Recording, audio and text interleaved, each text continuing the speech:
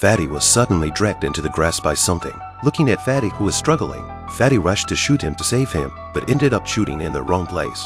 It was not until he saw the flower lit by the mother bear that Fatty realized what had happened. But who knows that the mother bear did not leave, but sneaked behind Fat's sister. He grabbed at Fatty's fat, and in the panic, Fatty accidentally fired a shot. The sound of the gun scared the bear away, and Fatty got up in a hurry, leaving a sentence, "I went to the police," and limped away. The clever Fatty also hurriedly climbed into a tree and escaped a disaster.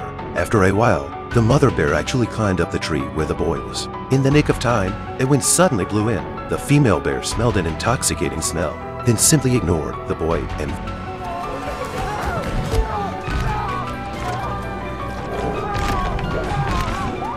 very decisively changed its target. It came to the tree where Fatty was and killed him brutally, taking advantage of the gap that Fatty had traded his life for. The boy's mother hurriedly escaped into the forest.